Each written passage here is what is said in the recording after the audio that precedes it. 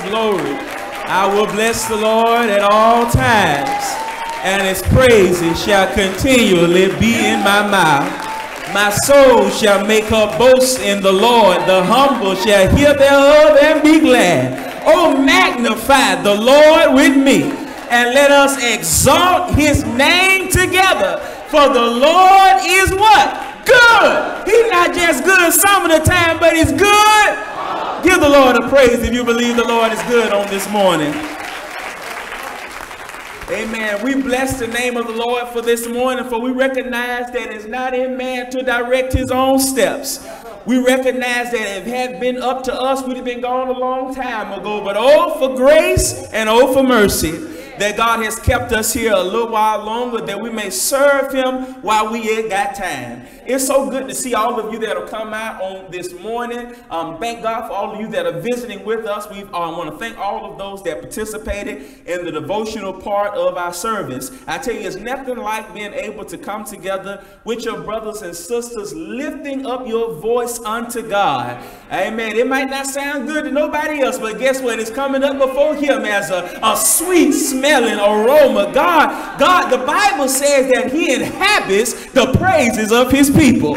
Amen. It's so good. And we thank all of you that are watching us this morning. We pray God's blessings upon you, and thank you for being with us this morning. As of today, I've known y'all for 3 years. Amen. Praise God. Amen. My first time meeting y'all was 3 years ago on today. Amen. And who would have thought I'd be here with y'all today? Amen. Praise God. He's so good. He's so good. Anybody come to hear a word from the Lord on this morning? Amen. You come to the right place. Let us be going to the book of Revelations, chapter number 3, and we'll read verses 7 and 8 for our consideration on this morning. Want to again let everyone know about our young adults class that we have going on. Want to invite, if you're between the ages of 18 and 35, we want to see you. Amen. 18 and 35, that's the shut off. But if you're between that, we want you to come and join with us, having an awesome time. Revelation chapter 3, verses 7 and 8. I'm so glad that Jesus lifted me, and I'm so glad that Jesus lifted me. I said, I'm so glad that Jesus lifted. I'm singing glory, hallelujah, and Jesus lifted me. I said, Satan had me bound, but Jesus lifted me. I said, Satan had me bound, but Jesus lifted me. I said, Satan had me bound, but Jesus lifted. I'm singing glory, hallelujah, and Jesus lifted me. I once was lost in sin, but Jesus lifted me. I once was lost in sin, but Jesus lifted me. I once was lost in sin, but Jesus lifted. I'm singing glory, hallelujah, and Jesus. Revelation chapter 3, verses 7 and 8, and the Bible says, to the angel in the church in Philadelphia write, these things says he who is holy, he who is true, he who has the key of David, he who opens and no man shuts, and shuts and no man opens. I know your works. See, I have set before you an open door. Somebody say an open door. And no one can shut it. For you have little strength and have kept my word and have not denied me. He says, he who opens and no man shuts, and shuts and no man opens. Amen. May the words of my mouth and the meditation of my heart, dear Lord, be acceptable in thy sight. If you would pray with me. Father God in heaven, it is indeed we're grateful, dear Lord, this morning for this time, for this opportunity that you have blessed us with. Father, I pray for all of those under the sound of my voice. Somebody needs you for one thing and somebody needs you for another. Father, I pray that you would be God in all of our situations. Father, may some relationship be formed between some wavering soul and you on today, Father, is our prayer. And if you grant us these petitions, Father, we'll be so ever mindful to give you the glory and the praise. It is in the name of Jesus we pray. Let all those that love God say amen. Amen. I want to give for a message, for a thought on this morning. God has the key to the door. Yeah. Amen. Look at somebody this morning and say, God got the key to the door. The Lord has the key to the door. The thing about transition, when you're in transition, is that we find ourselves in what we call an awkward place. We're wanting God to open doors and shut doors in another episode of our life. There's something about being in transition that's important when it comes to doors being open and doors being closed. When you're in between one place and you're trying to get to another place, there's this thing you're going to have to go through called a door. How you get from one place to another is through a door. A room has a way to access it, and that thing is called a what? A door. You can't get from where you are to where you want to be unless you go through a door. A door separates one room from another, which means something. It's significant because it means that your movement doesn't have to be far for you to make the transition. Sometimes we think that when you've got to make a transition that it's going to be a long journey. But the truth is, God can set a door in your life and you can transition out of one place, walk through that door into another place. And it doesn't have to take a lot of movement to make it happen, because if you're standing at the door and you're in this room, all you have to do is go through that door into another room. Your movement was only one step and you're in a whole nother room. Sometimes we think it takes big movement to make transition. You can be in a room of brokenness 1 minute and step into wholeness in another minute. All it takes is a door. You can be in a place of sorrow and grief in one moment, and God can make the transition where you walk through a door to a place of joy, to a place of peace, to a place of comfort. All it takes is one step, and you access it, and everything in your room, in your life changes. Doors in the Bible are very important. Open doors give you access to something. And shut doors mean that you have no access to something. So there is a positive and there are also negatives that go along with your door. A door means you're shut. If it's shut, then you don't have any access. If it's open, then you have access. And I want to let you know that the Lord got the key to your door on this morning. He opens doors that no man is able to shut. I don't hear nobody. He shuts doors that no man is able to open. And if you trust him, he's going to let you have access or deny the access to stop you from missing what he has for you. Now, a shut door means several things. Number one, it means protection. Yes, thank you, Lord. When you go home after service, you don't just leave your door wide open, do you? Any of y'all just left your door wide open when you left the house? You shut the door because you don't just want anybody and everybody coming into your house when you're not there or when you're at home sleeping. A shut door means protection. And sometimes God shuts the door to protect you. You know, the children of Israel, when they came out of Egyptian bondage and crossed the Red Sea, and God said to Moses, turn around and look. And suddenly Pharaoh and his army, they had went out there into the Red Sea that was parted and standing up on both sides. And the Bible said that the water caved in and they vanished. It was symbolic of God doing what? Closing the door. Saying to Moses, these Egyptians that you have seen today, you will see them again no more forever. In other words, what he was saying, I am God. I open doors, and when I parted the ocean, I open it, and no man can shut it unless I get ready to shut it. Now, sometimes we shut a door for privacy. Sometimes, people come over to your house unexpectedly, and you say to your kids, go in there and get that stuff out the living room. Go in there and pick up everything. Take that stuff, get that stuff out that room, and take it back there in the back. Put that up. Get this and hide this. Put it back there. And you know what you do when you do that. Don't tell a story. What do you do when you put it in there? You shut the door. Why? Because not everybody needs to have access to private matters in your house. You stay in that area and look around, but the shut door means that this is private. What I'm trying to say to you is you don't need to see the mess. I only want you to see the clean part. And let me tell you, church, God knows how to shut the door and deal with the mess in your life and not let everybody see what you got going on. I don't hear anybody glad that we serve a God that would not cause us to come to an open shame. But if God needs to deal with your heart, if God needs to deal with your life, God knows how to get you by yourself away from everything else to get in you and deal with what he needs to deal with. So he closes doors for protection and for privacy, and he opens doors to give you access to something or to someone.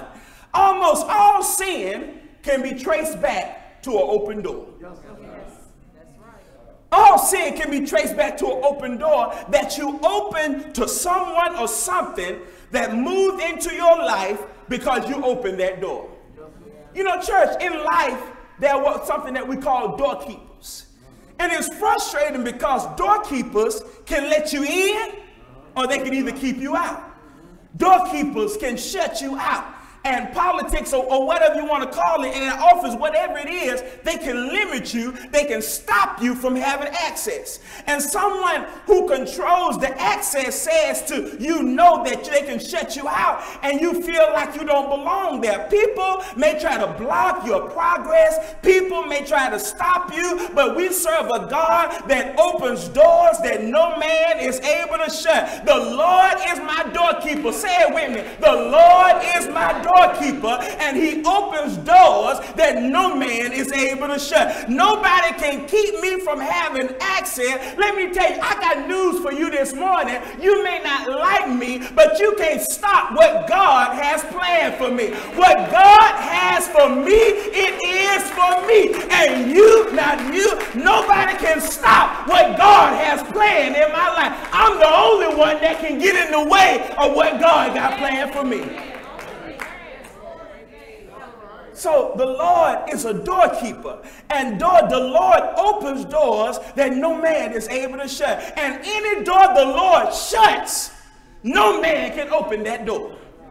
Man is not in charge of my door. I don't know about yours. Man is not in charge of my door. The devil is not in charge of my door. The Lord is my doorkeeper. The Lord got the key to my house. There are some doors that need to be shut, and the only one that can shut them for you is the Lord God Almighty. There are some doors that need to be open for you. Some places you're supposed to be. Some things you're supposed to do. You need access to do those things. And I'm here this morning proclaiming to you that the Lord got the key to your door this morning. He said, behold, I set before you an open door, and no man can shut it. Not only is he our doorkeeper, that means something else. It doesn't just mean he opens and shuts doors, but it also means, according to the book of Exodus, that when they were commanded to take blood and put it on the door of their home, and when the destroyer came, the Bible says, when I see the blood, I pass over your door. Now, the destroyer may be assigned to the home to destroy it, and somebody may be fearful of what the destroyer is trying to do in your marriage, in your family, in your life. But I'm here to tell you on this morning, do not let fear torment you. Don't let the enemy tell you something is going to happen. We serve a God that can do all things but fail.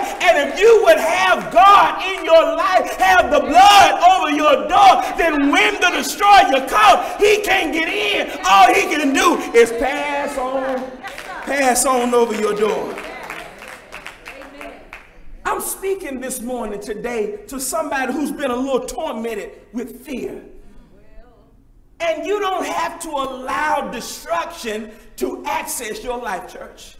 Come on, you ought to give God praise because we serve a God. You remember when Satan was getting ready to test Job, that when he was getting ready to come to him, y'all know he couldn't just walk up on Job like some dude up on the street and just do what he wanted to do to him. What did he have to do before he went to Job? He had to first of all go to God to get permission to even be able to test Job. And I came to tell somebody this morning that may be going through things and feel like it's too big for you, that you can't handle it, that before it ever got to you, it already went through the hands of God. Before you ever arrived at it, it had already been through the fingers of God. God had filtered that thing. God had looked it over and made sure that when it got to you, that you would be able to bear it, that you would be able to handle it. Thanks be unto God who causes us to triumph.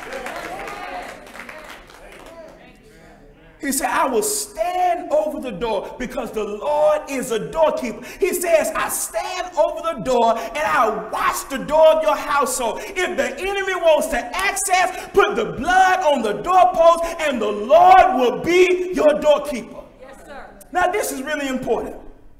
Maybe you never thought about this, but Isaiah 6 gives a great insight into doors. Isaiah 6 is when Uzziah died. And it says, I saw the Lord high and lifted up. And the Bible says that his train filled the temple. And glory to God came out of this temple.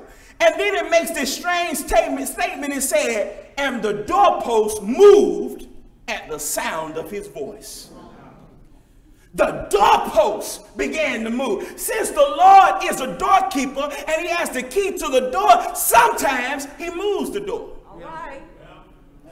And when he speaks, the door ain't got no choice but to move. There are some people God does not want to have access to you and yours anymore. And he can come up with a word and he can speak a word, and at the sound of his voice, the doorpost ain't got no choice but to move. It was here. They did have access, but God moved the door and now they don't have access. Every open door to someone matters. Yes. Every door that you open to allow someone to come into your life to have access to you, it matters. Every door that you open to allow something to come into your life and attach to you, that kind of stuff matters.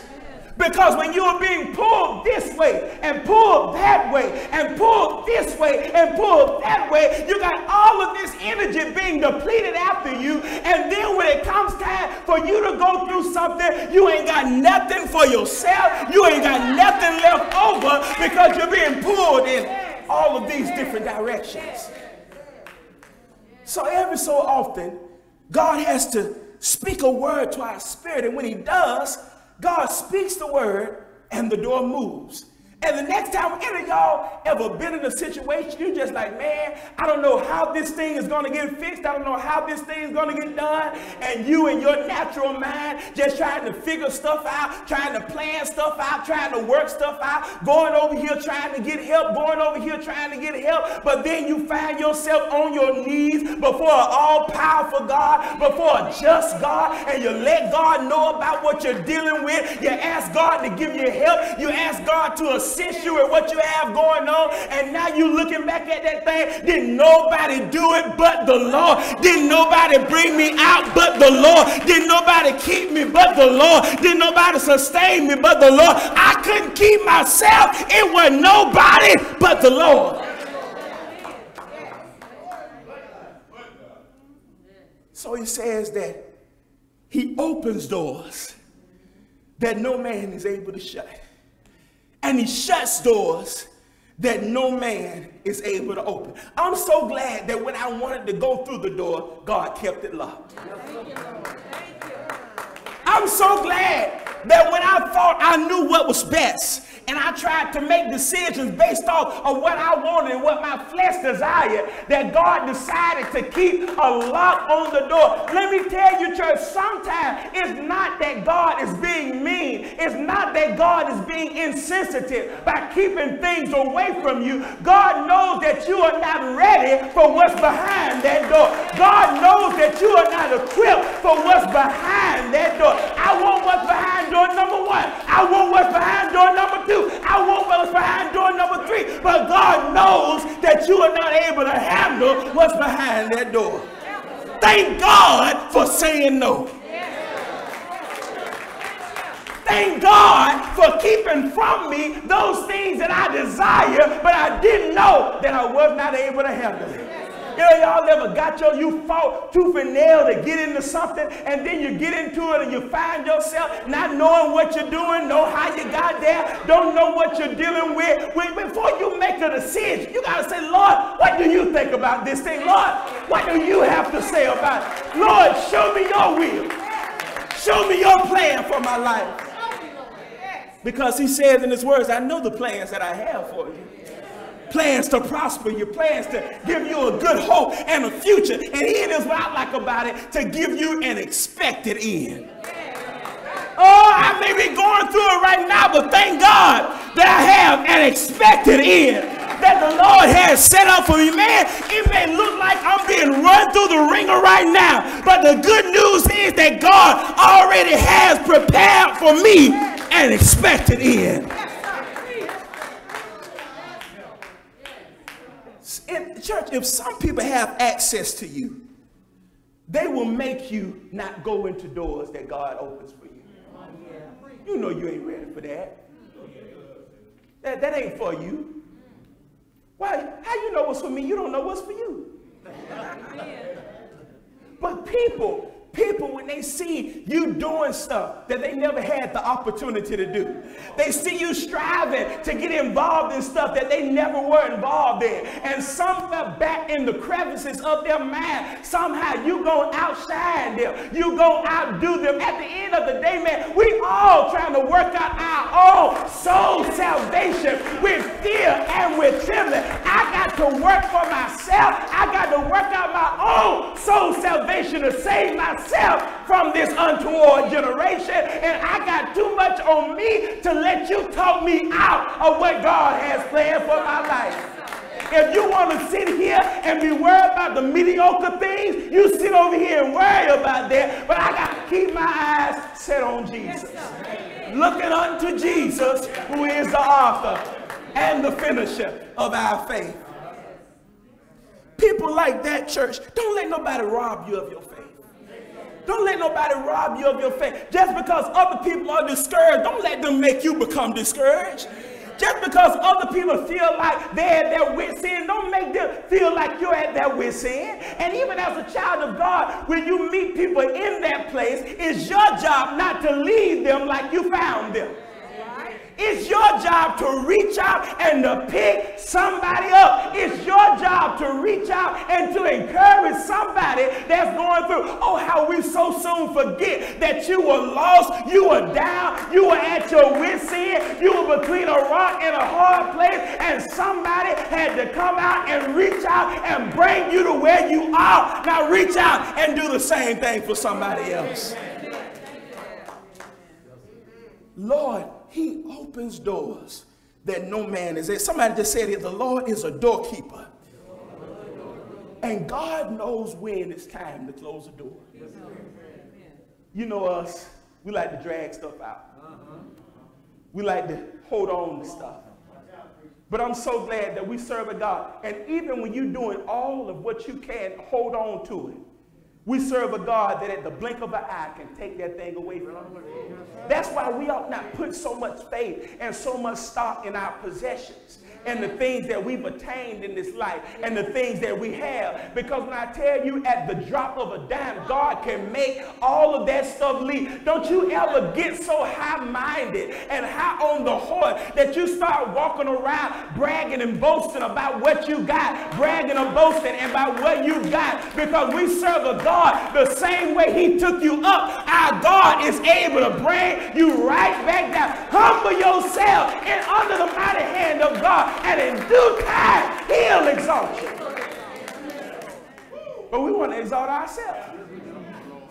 But he says, be humble, and in due time I'll do the exaltation. I'll bring you up. I'll do it for you if you give me time. The Lord is able to open doors and to close doors. And you know the thing about it, every closed door is not a bad thing, church. Just because you didn't get your way is not the end of the world. Just because your prayer didn't get answered the way you wanted it to get answered does not mean that it's the end of the road. It just means that God has another plan for your life. Lord, I know what my plans are. Lord, I know what my desires are. But at the end of the day, Lord, if they don't line up with what you want for me, Lord, throw it out the window. Lord, give me a new plan. Lord, give me a new strategy. He said, I know the plans that he told the prophet Isaiah and the Jeremiah. He said, before I formed thee in the belly, I knew thee. I ordained thee to be a prophet unto the nation. God got a plan for your life, but the devil also has a plan for your life, and you got to get to the place to where you can tell the difference between the devil's plan and God's plan. Because some of us thinking we living for God and we actually living for the devil.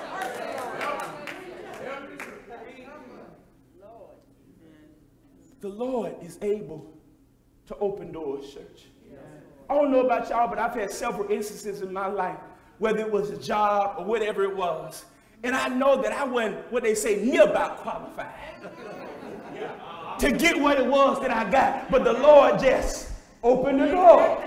The Lord just provided a way for me. Any of y'all ever been in a situation, well, man, I don't know how I'm going to get this thing done. I'm just making it off a wing and a prayer. And then when it comes time for that thing to happen, God just come in and he opens a door, because our God is a provider. The Bible says, I never seen the righteous forsaken, nor seed begging for bread. If you are God's child, and if you are living for him, if you are striving to make heaven your home, God gonna make sure you got what you need.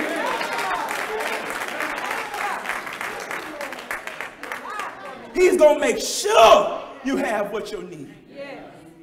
So, church, I want to encourage you this morning, and I want to just ask, is the blood in your house? Is your door covered in the blood? Can I tell you something? The devil trying to take over your house. Yeah, he's trying to take over your house. Not only he's trying to take over, he's trying to take down your family. He wants to ruin the relationships within your family. That's why you got to make sure that God is the head of your life. That's why you got to make sure that the blood takes up residence in your house, that you are covering your house in prayer, that you are covering your family in prayer. My children may be acting a fool right now, but they are going to be saved. They are going to live for God. They are going to do the will of God. We may be going through a period of disarray right now, but after a while, God is going to bring those things to pass. Devil, I don't know when you got here. I don't know where you came from, but you got to go. Somebody say, devil, you got to get up out of here. You've been evicted. You've been put on notice. You got to get away from here. This is God's house. God lives up in here. Church, choose ye today who you gonna serve. Are you gonna be on the Lord's side, or are you gonna be on the side of the enemy?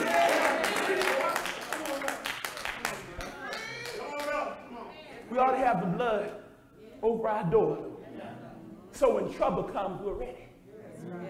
So when the enemy, as the Bible says, comes in like a flood, The Bible says that the Lord will lift up a standard against him. Oh man, it's good to tell somebody you fighting a fixed fight. It's good to know. It's good to know, man, that before I ever engage in it, before I ever go through it, I know I'm going to experience some moments where my faith is going to get weary. I'm going to become a little doubtful. I'm going to become a little hesitant every now and then. But it's good to know that after the end of this thing, what we said last week, I'm going to win. God got the key to the door. God got the key to your door on this morning. I don't care how hard your heart may be, how hard your heart has become. God got the key to it. Can I tell you something? I don't care how hard or mean an individual may be. God knows exactly what to send that person's way in order to get that person to change their ways. In order to get them, the Bible says that he holds the king's heart in his hand and he turns it whatever way he chooses. God is in control of you. And even though you may have been hurt by life, you've been hurt by folk in the church, you've been hurt by people in your family, and you want to walk around and be mad at God, walk around and don't want to serve God because of the things that you have experienced in this life, God knows how to send enough trouble your way. God knows how to send enough tribulation your way. God knows how to send enough turmoil your way in order to get you to drop down to your knee and say, for God I'll live, and for God I'm willing to die. I'm not going to let what I'm going through define where I'm going to end up, but I'm going to live my life every day in service of the Lord, trying to be faithful unto him, working while it is yet day, for I know a day is coming where I won't be able to do no work. God has the key to the door. He has the key. He says in Hebrews 10:35, he said, therefore, do not cast away your confidence, which has the great reward. Tell somebody, hold on. You ought to just keep on holding on this morning. Let's not give up. Let's not throw in the towel. We got to hold on to our hope, y'all. We got to hold on to our confidence. What is our confidence? That the same Jesus that they crucified, that he's one day coming again to judge the world. Yeah, he's coming back. He's coming again to judge the world, to receive his own. And if I want to be found faithful in his eyesight, I got to live a life that is pleasing unto him. God opens doors that no man is able to open. He shuts doors that no man is able to shut. I know the last time you saw me, I may have been involved in this and entangled in that and involved in this, but you ain't seen me since God shut the door. I'm in a different place now. You ain't seen me since God changed things around now. All you know is the old me. You're going through the wrong door. You're looking in the wrong place. You got to look at me where I am right now. Anybody here glad this morning that he whom the Son has set free is free indeed, that you ain't no longer got to be bound by the things of this life, but God has set you free. You remember me when I was behind that door, when I was over here. But thanks be unto God, he has brought me to a different place. He's done a new thing in my life. God is able to do a new thing in your life. Let me tell you, we serve a God that is in the business of cleaning people up. Let me tell you, the church, I read it somewhere like this. The church is not a museum for saints, but whether it is a hospital for the sinners. Let me tell you, this is the place God wants to do a work in your life. The doctor wants to see somebody this morning. God wants to do some surgery on somebody on this morning. Somebody got a lying spirit. The Lord want to operate on you this morning. Somebody holding on to guilt this morning. The Lord wants to operate on you this morning. Somebody holding on to anger. You got malice in your heart. God wants to perform surgery on you this morning. Let God take anything in you that's not like him away, so that he can take up residence in your life. He can do a work on you. He can change your life for the better. He can do it if you would simply surrender to him. Give him the opportunity Now here's the thing about the door. Somebody come and they knocking on your door and they want to come in. You got a choice. Either I'm going to open the door or I'm not going to open the door. Yes, sir. If it's your witness, I'll peek through so they can see me. So they can know I'm at the house. Nah, they ain't going to open the door. We have the opportunity, we have the choice to make whether or not we're going to open that door or whether or not we're going to shut it. Yeah. It's the same way with Jesus, the same way with salvation. God ain't forcing himself into your door. No. God is not forcing himself into your life. But he says, today that you hear his voice, harden not your heart. God is knocking even at your door on this morning.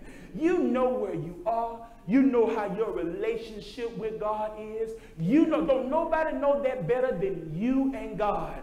You know whether or not you need to open the door. You know whether or not you need to let him come in and change some things in your life. Some of us this morning struggling, trying to handle life by ourselves. Let God come in and take over. Let God come in and take full control of your life. God is more than able to help you, church, to aid you with what you are dealing with. You ain't got to go through life by yourself, fighting by yourself, struggling by yourself. We serve a God that is standing at the door of your heart and he's knocking on this morning. Let me come in. Let me make a difference. Let me save your soul. Let me make you whole. I'll do it if you'll give me the opportunity to do it for you. So maybe even you came here this morning and the Lord ain't even never been in your house. Maybe you here this morning and you never, first of all, let the Lord even come in your door. This is a great opportunity to let him come in. Amen. This is a great opportunity to let the Lord take up residence in your life. Because I came to tell y'all something, that we are all just strangers and pilgrims passing through. Ain't none of us gonna be here forever. All of us are simply passing through barren land. And one of these days, we are all going to have to stand before a just God, give an account of the things that we've done in this life, those things good and those things bad. And it will be up to our Lord and Savior on that day to let us know either well done or depart from me, you worker of iniquity. But the decision that you make starting today is going to determine where you end up, church. It's going to determine that. The Bible says that God is not willing that any should perish, but he's willing that all should come to repentance. God don't want you to be lost in the pardon of your sin. God doesn't want you to be like a ship without a sail, just tossed and driven, don't know where you're going, don't know where you're going to end up. God wants to save you. Yes. God wants you to be a part of his body. God wants you to be saved. He wants you to live faithful so that one day you can come and live with him forever. So my brother, my sister, maybe you're here this morning and the Lord needs to come into your door. He needs to come into your house. Let me tell you, you need to give him that chance on this morning. You first of all need to hear his word. What is that? The gospel. That he lived, that he died, and on the third day he rose again with all power in his hand according to the scripture.